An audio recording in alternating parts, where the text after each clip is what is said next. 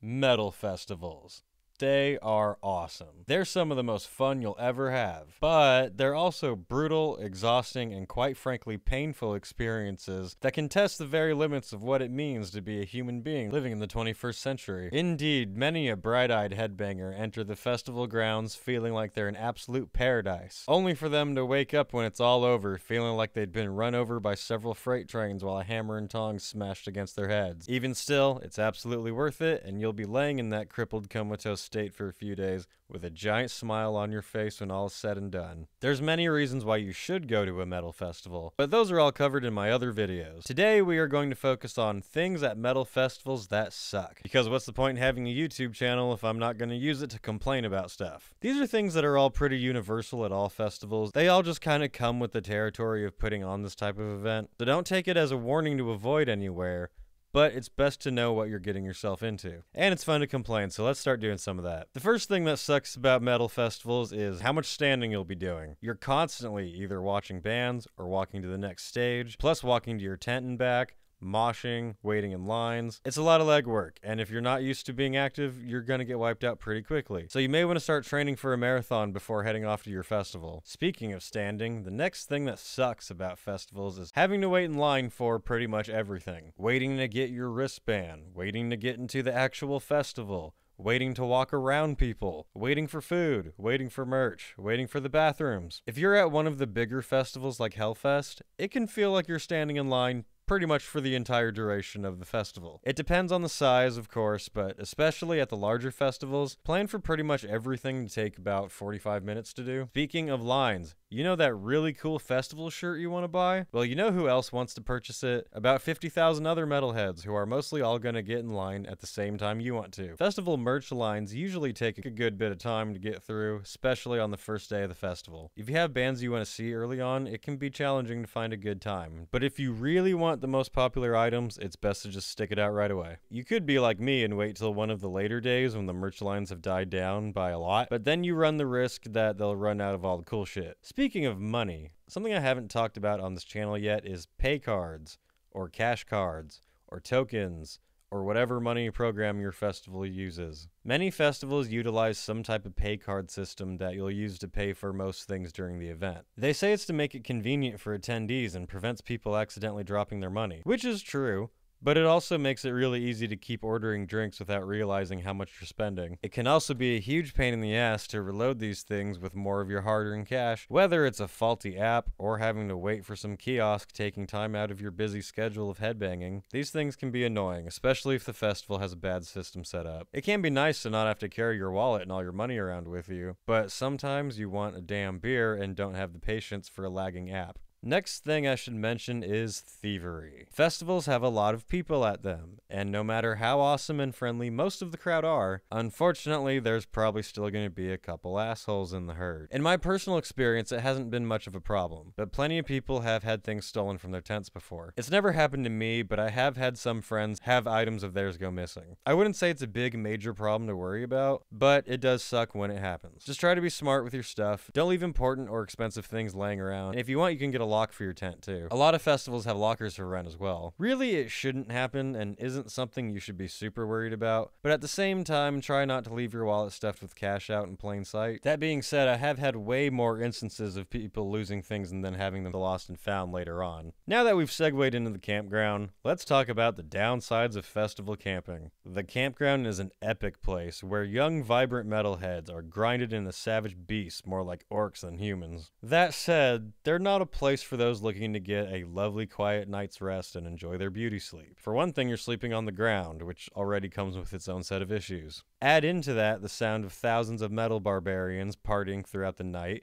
screaming, cheering, blasting music, and many other unspeakable, disgusting things we won't mention here. And if you're sleeping in a tent, you don't have much protection from, say, a drunk Scandinavian falling on you while you sleep. No matter how tough and savage you may be, a few days of festival camping will drain just about anyone. And for you all not camping but staying at a hotel, you'll avoid all of those issues, but there's still downsides to this as well. Mainly having to wait for your shuttle at the end of the night, after you've been running around headbanging and moshing all day, drinking in the hot sun, getting slammed into by shirtless maniacs, you're going to want to get to your bed as soon as possible. Unfortunately, you'll probably have to wait at least another 45 minutes or more between waiting for your shuttle and getting through the traffic. Personally, this part is exhausting to me, and I'd much rather just pass out in a tent, surrounded by people yelling Slayer and breathing fire. Whether you're camping or staying in a hotel, one thing everyone has to deal with is the weather. And if you're someone like me, this can really make or break your experience. Festivals seem to enjoy being either too hot or too cold, depending on how it's feeling that year. When it's too hot, you'll just feel sweaty and disgusting,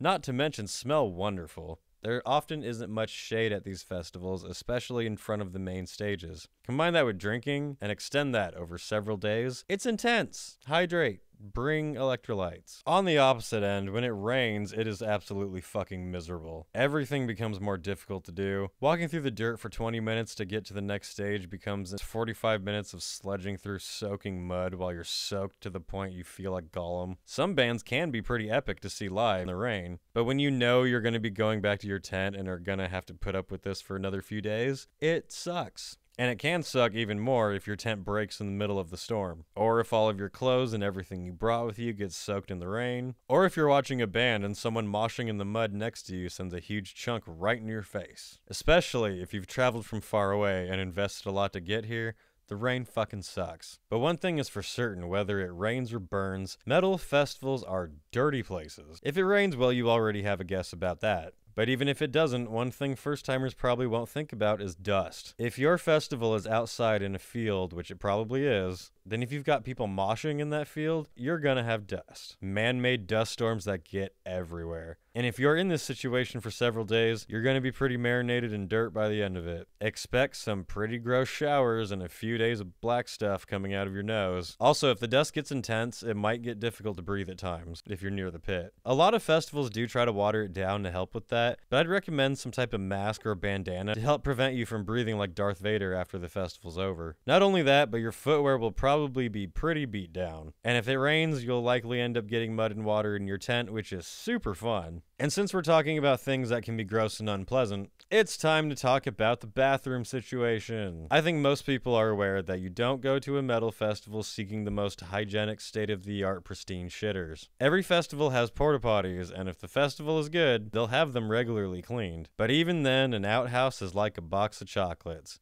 You never know what you're gonna get. The good news is that many festivals do set up actually decent to pretty nice restrooms within the festival grounds. There may be a bit of a line, but at least you'll be able to take a shit with some dignity left. For the ladies, from what I've been told over the years, the women's restrooms are usually treated far more humanely than ours. Also, if you find a tree or a bush that's off in the corner somewhere in the campground and think it would be a lovely place to rest, you might want to make sure the ground isn't soaked in urine before you sit down there. And now that we've gotten the disgusting part out of the way, let's talk about something a bit more entertaining. If you're a party animal and a drinker, you're gonna want to go fucking crazy at festivals. Understandably so, and you definitely should. But it can be really easy to get carried away and go farther than you can handle. Every festival I've ever been to, I've seen metalheads passed out in random places the first day when the event is just getting started. Which, I mean, hey, have fun all you want.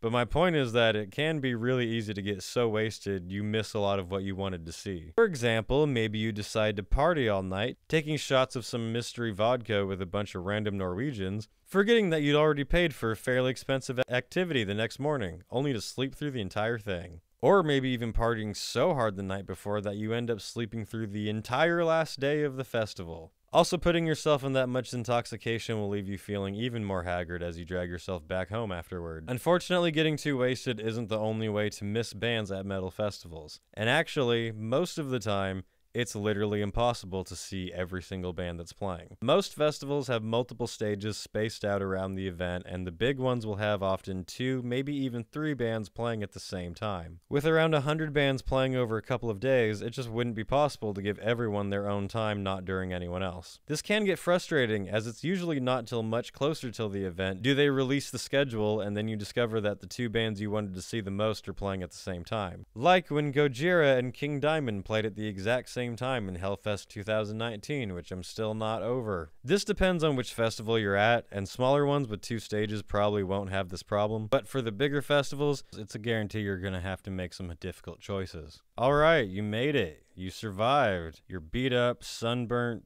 dirty, caked in mud, spent all your money, tired, hungover, have random bruises, and are tired of smelling like a dead animal. All you want right now is to get home with your own comforts. Well, hopefully it all goes smoothly, because the journey home is where things can really suck. Things like flights getting canceled, buses breaking down, road closures and traffic accidents, train strikes, Icelandic volcanoes fucking up air traffic, especially if you came from far away and have a very long journey to get back home. Inconveniences when you're this tired and drained can be extremely stressful. True story, when a buddy of mine was leaving Metal Days one year, the bus he was on broke down and left all of them stranded at some random gas station in Austria for around 12 hours. Once the bus was finally ready, they had to continue the rest of the journey. That shit sucks. That's not to say any of these things will definitely happen, but man, they suck when they do. But let's say everything goes smoothly. Let's say the metal gods Lemmy and Dio have blessed you with a perfect festival experience and none of these things I've mentioned happen to you at all. Well, that's awesome, but there is still one final thing about metal festivals that really sucks, and no matter what you do, it cannot be avoided. It's something that stays with you long after it's all over and you're back home in your normal life. And that, my friends, is post-festival depression. PFD, as it's called in the medical institutions. This is a very real thing, and it describes the strange, uncomfortable, and depressing transition from your festival life to the normal world. After only being around metalheads for several days, now you're around normal people who aren't in black band shirts and have short hair, looking at you like you're strange. You're confused as nobody around you is drunkenly screaming Slayer. There's no stages you gotta plan to walk to. You're confused why McDonald's won't accept your Vakken cash card. You wake up in the middle of the night to find yourself moshing around your living room by yourself in your sleep, looking at yourself in the mirror and longing to just hear someone say those words, "Let me see your fucking horns!" Getting home after a festival, you're so grateful to have your own food and bed and comforts for a few days, but very quickly you'll be desperate to be back there and do it all again. You'll miss the freedom, the fun, the bonding, and of course the constant metal. Unfortunately, it happens to us all. There will always be a place in your heart that yearns to be back there. Post-festival depression is a serious condition that can affect metalheads during periods of low decibels and alcohol. If you or a loved one is suffering from PFD, please buy them a ticket to the next available metal festival immediately. Metal festivals are definitely not the easiest experiences in the world, but for how many issues can and do come up, they are 100% worth it, and the good far outweighs the bad, and hopefully none of the information in this video scared you off from attending one. If it did, then please watch my other videos highlighting why festivals are so amazing and are worth the hardship highlighted here. Anyway, that's it for now, and I'll see you in the next video.